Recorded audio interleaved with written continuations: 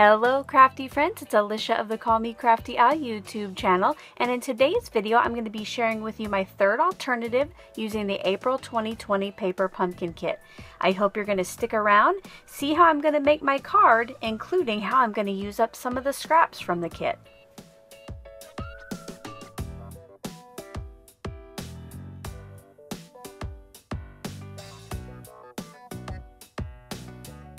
Welcome back to all my subscribers and regular viewers. I am so glad that you stopped by today.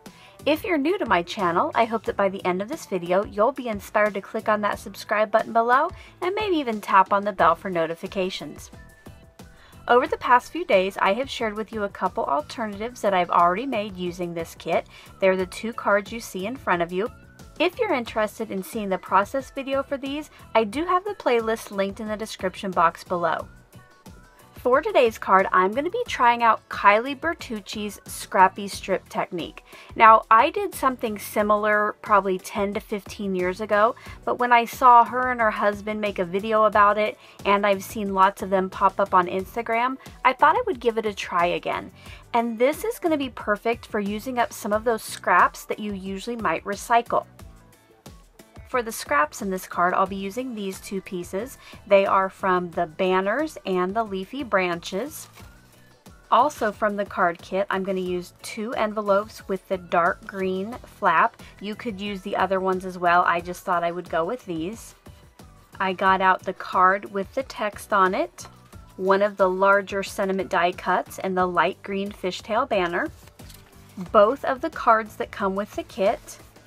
And then I also got out a scrap of white cardstock, and this is just from when I've cut up other cards in the kit for previous alternatives. For my stamps, I will be using the Happy Father's Day, and then I double mounted some little ones on this block. I have the branch and the word Dad. Now I will also later be using the tree leaves and the trunk, but I'll be using my Misty for that so I can restamp it if I need to, so I did not already put these on blocks. I'll also be using the Pear Pizzazz ink spot from the kit. And then finally, items that are not from the kit, I got out my Versamark ink pad and my Detail white embossing powder. Once I start the process for this card, I will go to a voiceover. If I leave you with any questions, make sure to leave those in the comment section below, and I'll get back to you just as soon as I can. Let's get crafty! To get started today, I got out my Fiskars little photo trimmer and I cut the pattern area off both of the card bases that came with the kit.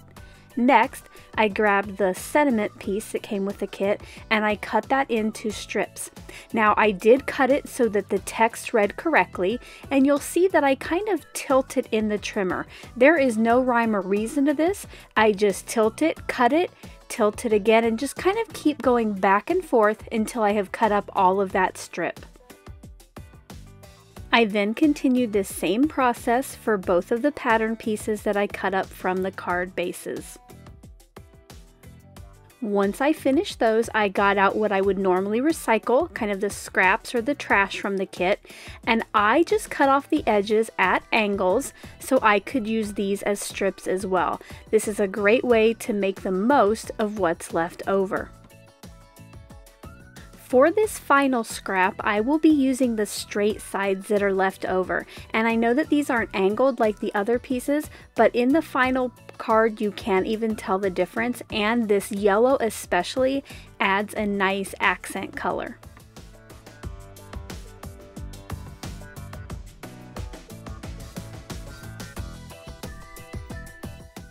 And here's a look at all of the strips that I cut. Before I can start assembling the card, I did need to get out my bigger trimmer to do some longer cuts.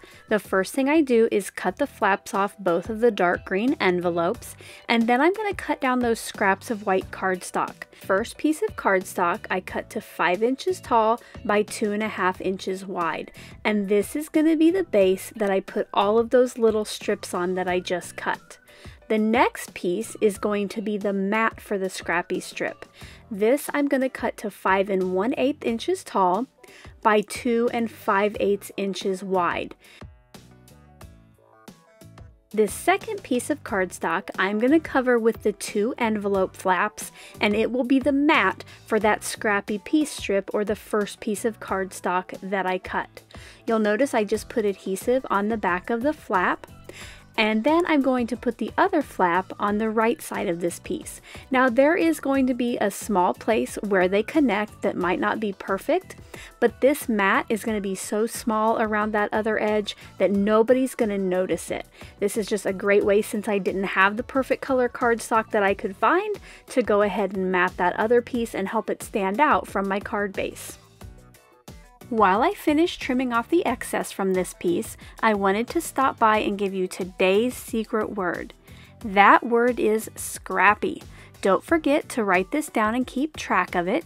I will be back later this week or early next to give all of the details on my 10K subscriber giveaway, where you could enter to win one of 4 $25 gift cards.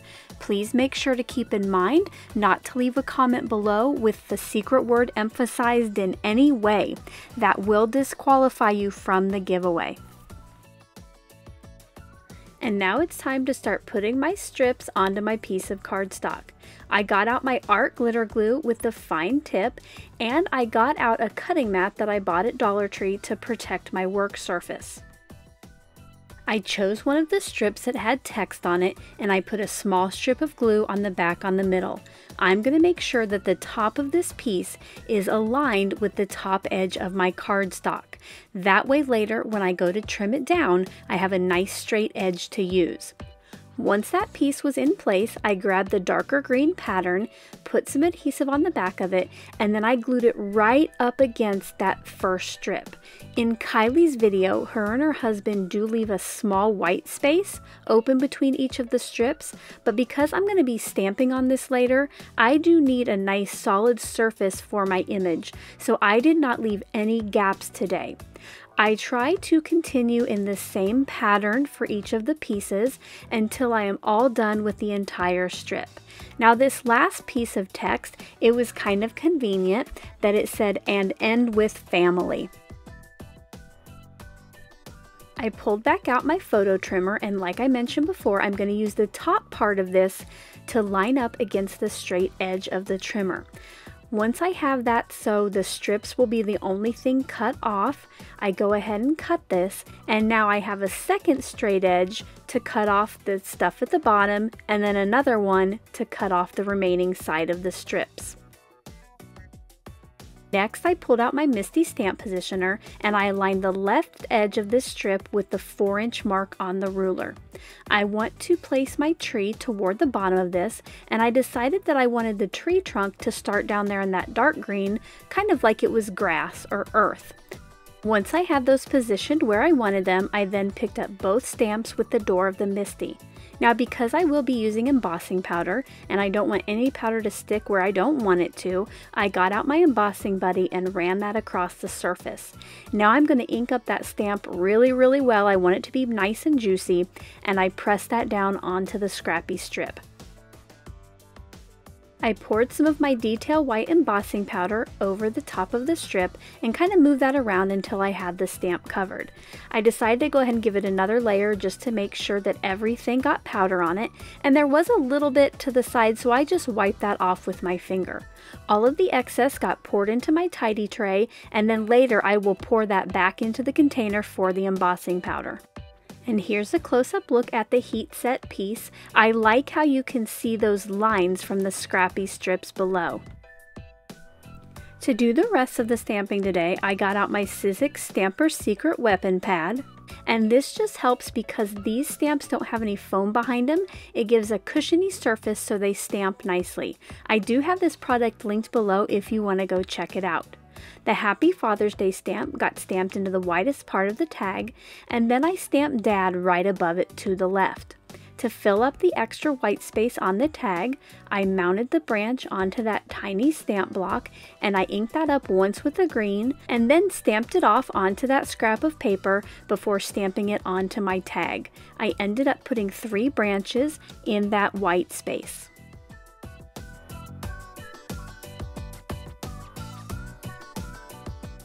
I decided off camera to use the yellow die cut strip from the kit instead of the green tag. Also from the kit, I pulled out one of the birds, the mini dimensionals, and the glue dots. And now that all of the pieces are ready, it's time to start assembling the card. The first thing I do is mat the Scrappy Strip piece onto the piece of dark green that I created. Next, I cut a little off of the yellow die cut, but you'll see later that I'm going to cut even more because here when I'm kind of playing with the layout, it still seems too long. Before I do that though, I am going to go ahead and put my Scrappy Strip onto the card front. I align this to the left so there is an even border on the left, top, and bottom.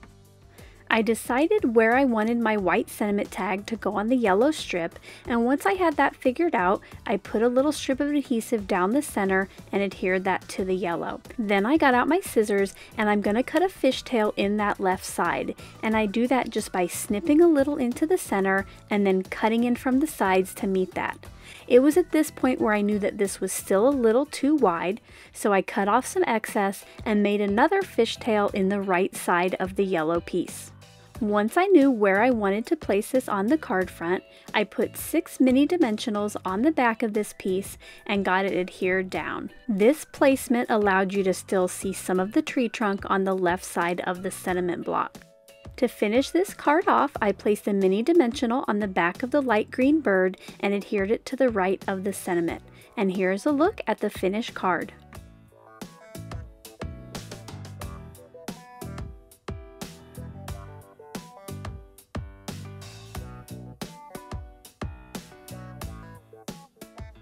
I hope you enjoyed getting to see how I made my card today. If you did, as always, I appreciate a thumbs up. Until my next video, I hope you're having a crafty day. Bye-bye. Thank you so much for taking the time to watch all the way to the end of the video. I hope now you'll consider clicking on one of the videos or playlists I have linked above, and if you're interested in any of the products or tools I used in today's video, I do have some links in the description box.